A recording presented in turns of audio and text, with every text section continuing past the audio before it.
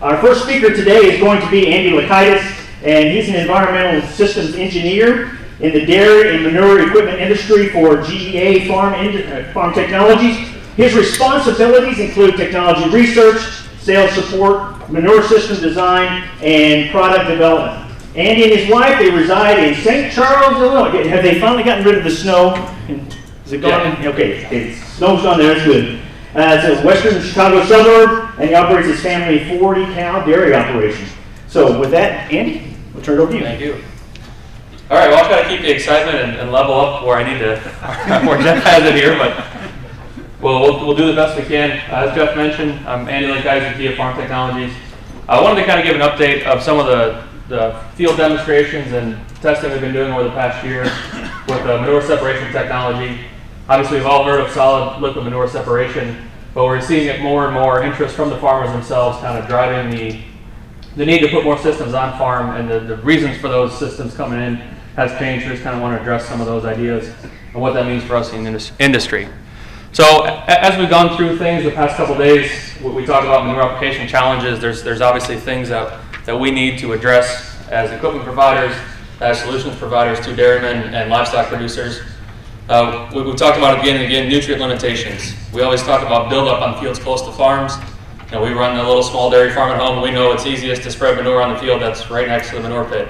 Just makes things go a lot quicker, moves things along really easy, but it's not always the best way for distributing your nutrients throughout the farm.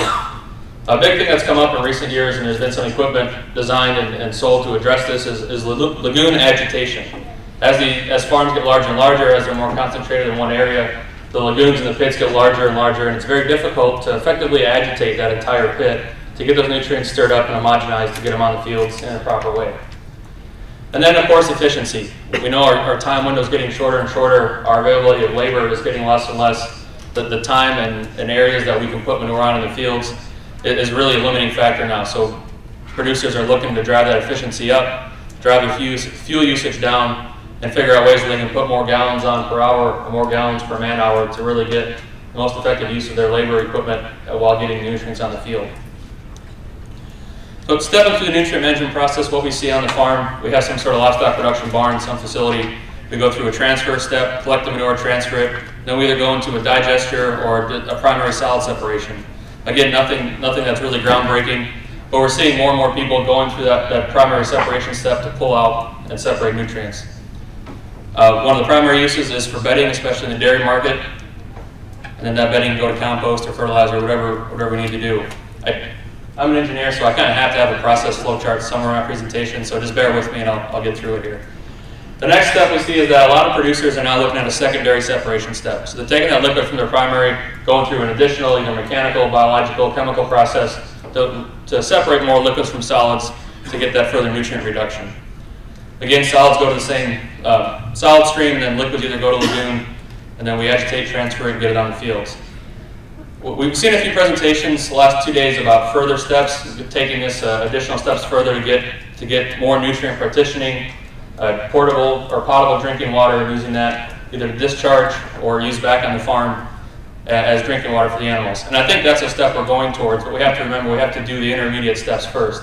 So really, I just want to focus on the kind of the secondary separation step after a primary and kind of understand where we're coming from as the industry, and so we can get to those future steps down the road. The separation systems for primary bedding or primary separation, we say this as the first screen or the first line of defense. Most guys are using a primary separation for bedding production, fiber manure bedding on the farm, or just to clean up liquid for flushing. So if they're cleaning up liquid for a flush flume to clean the barn, they need that liquid as processed liquid on the farm to move manure around.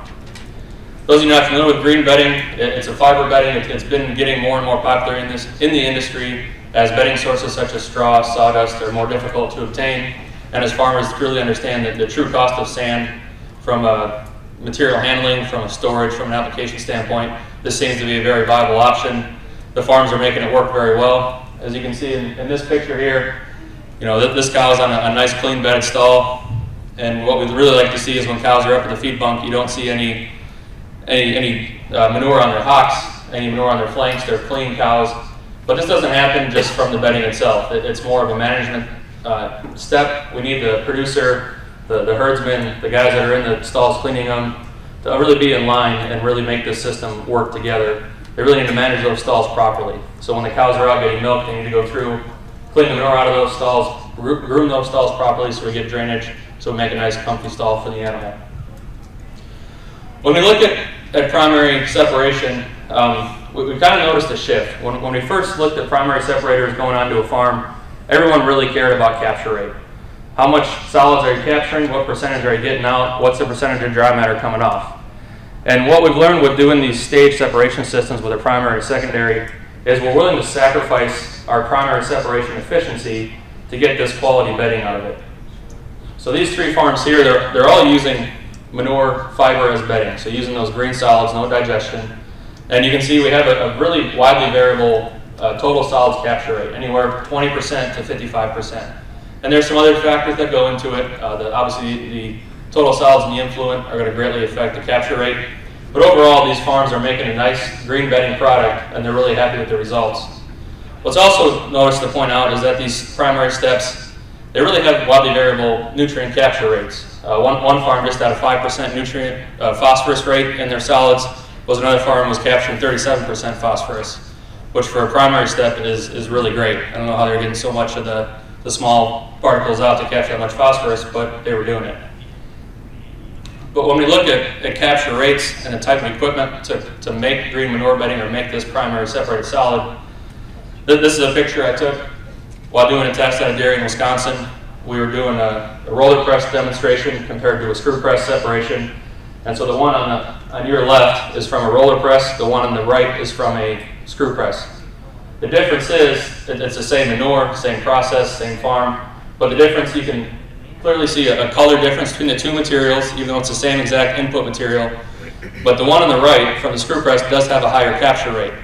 But if we're looking at what makes a quality bedding material, we really want the one on the left. Larger particle size, a little more fluffiness, a little more elasticity from that material when the cow lays down.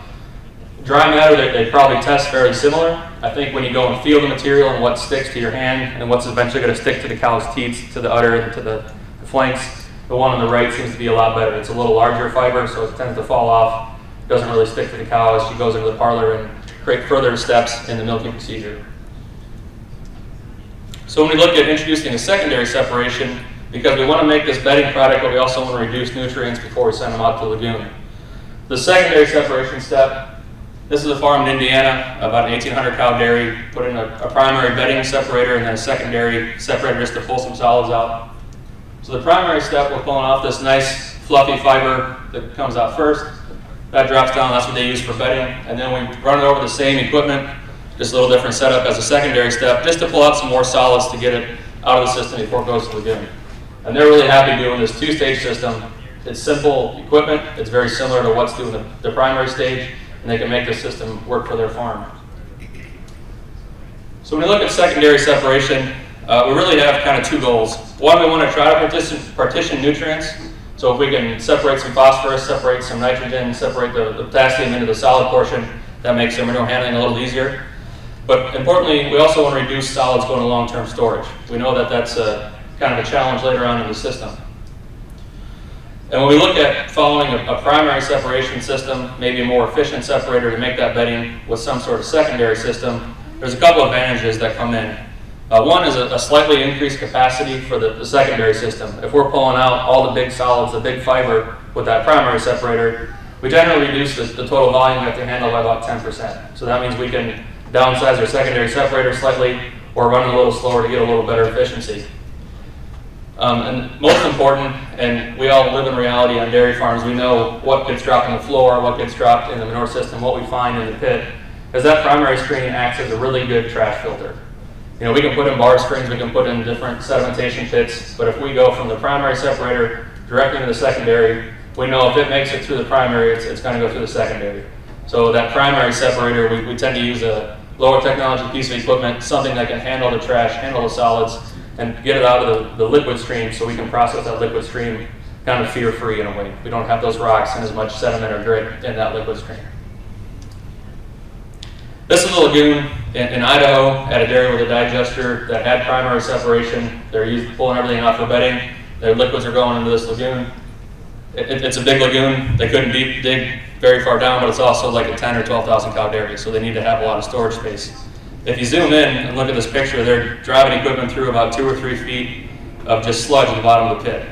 And this, we all know as designers and engineers, we're going to have this sludge buildup at the bottom of the lagoon, but as a dairyman and as a manure handling, people that handle manure, how do they deal with it? There's only certain ways they can do it, and there's a huge cost associated with that. To get that equipment into the pit, to get it lined up, to run those motors, to use that horsepower, and you're not always going to get all those nutrients out. And if you're pulling this out later on as a thick sludge, now you have all these nutrients concentrated. It takes a lot more planning from a nutrient standpoint to put those nutrients on the field. One example of a secondary separator, this is just using a slope screen or a side hill, whatever technology or whatever company you want to use it, it's an incline screen. Works well for years, simple technology, something the farm can easily maintain, something they're familiar with, something they can troubleshoot and keep it going. So they have an existing primary separation system. This is a flush dairy, so they have to process everything right away in their flush pit to get enough liquid to flush the dairy. Then they go to a processing flush pit. So the liquid from the primary separators goes into this pit. The top liquid is then used to flush back to the dairy. The liquid at the bottom, there's a pump that sucks from the bottom of the pit to try to get whatever viscous material, whatever solids are going to settle out quickly to the bottom. And that's what's processed over another screen before it goes to the final storage. So there's a secondary screen there. Just a shot of the screen. As I mentioned, it's something the farm is already familiar with, and we can change the screen size to kind of tailor from a primary screen to a secondary screen. What we're learning is as farms kind of use these systems, they actually want to open their screen sizes up on the primary screen, on the primary separator, to get more flow across it, to get the volume flow rate they need to keep the dairy going. And then they can tighten the screen up on the secondary separator because they can run that machine slower. They can process 24 hours a day to kind of keep that system at optimal running time so they can get the most capture rate out of that system. What we saw at this dairy was about 30% capture rates, but overall we were still only getting less than 10% of the nutrients. Really not a very significant piece of equipment for nutrient separation. So our next step was to introduce a centrifuge separation technology. There's several manufacturers out there. We were fortunate to have one within our own GIA group, kind of a sister company to us.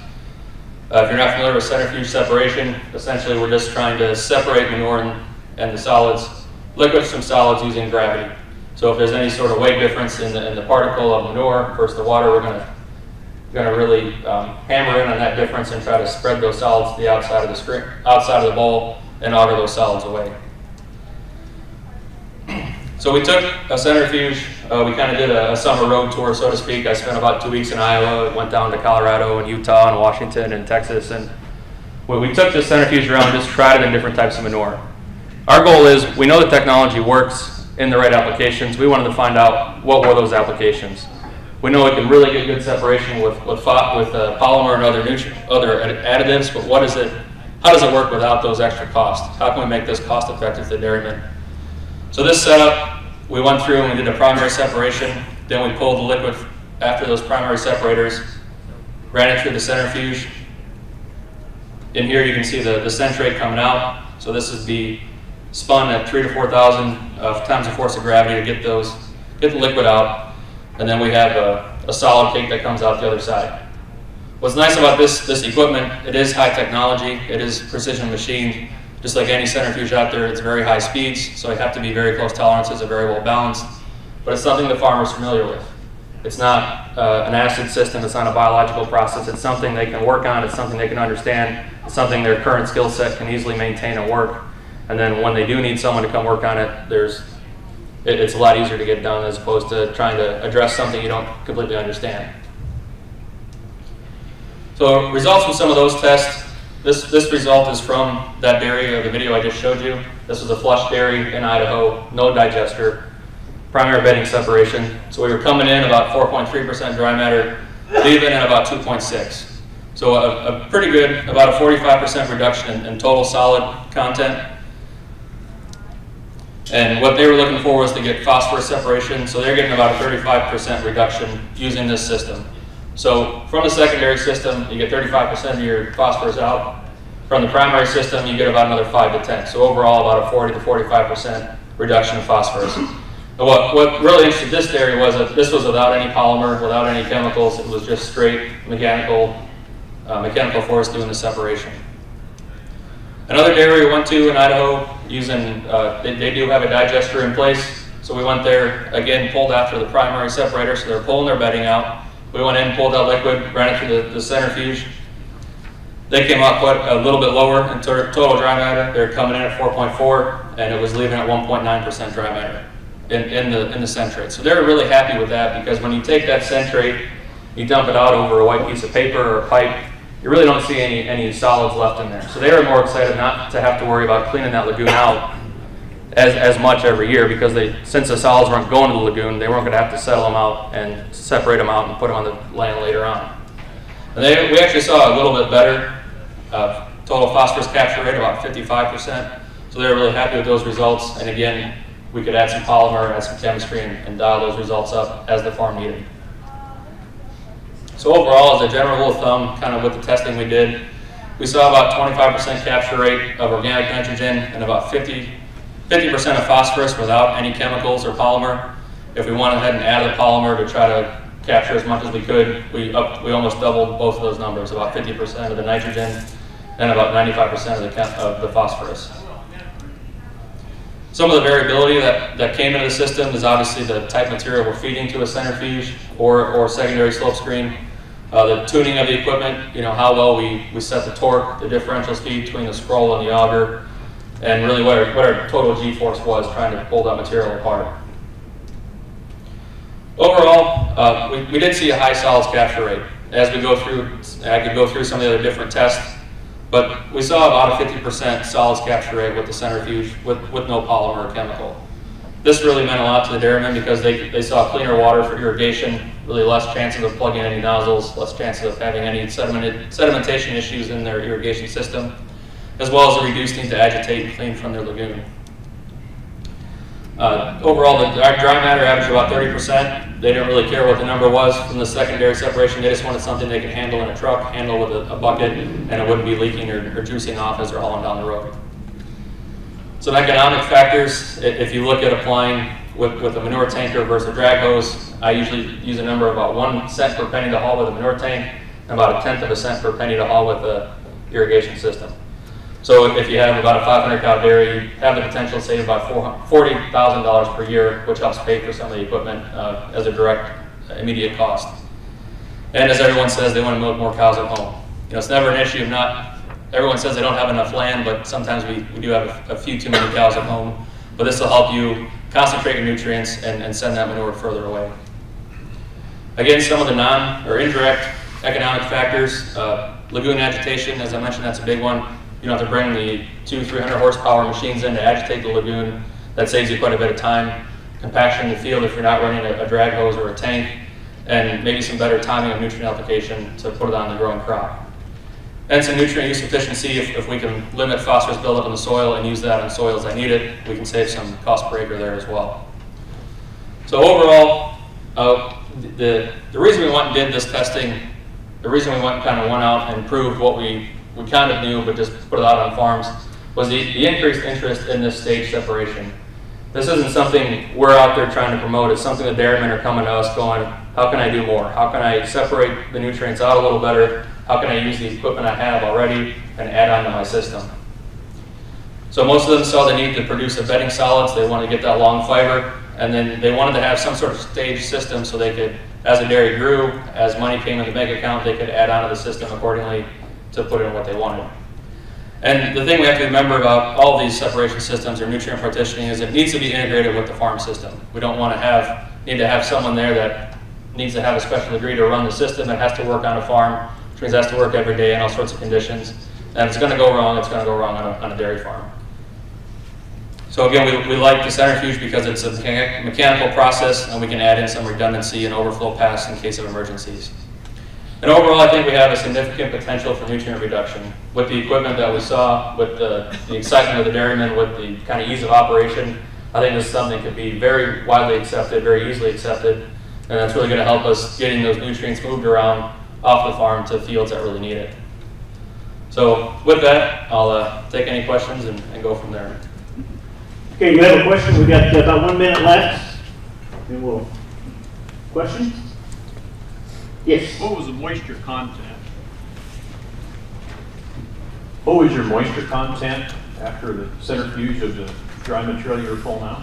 It varied between 28 to 34%, but we could kind of dial that in with how much torque and the speed we put on the scroll in the bowl, but about 30% is what we saw typically. All right, let's give him a hand.